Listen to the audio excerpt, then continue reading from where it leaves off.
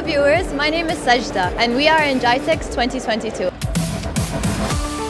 Viewers, today top international brands are exhibiting in the world's largest and most inclusive technology show, Gitex 2022. So let's go and talk to one of the top brands of this expo. So Blue Frog Robotics develop a robot for good that help and assist humans in their daily life. And we are a key player in Europe in the social robotics field because we already deployed more than 2,000 robots in different use cases. This robot is Buddy, it's the first AI-driven companion robot.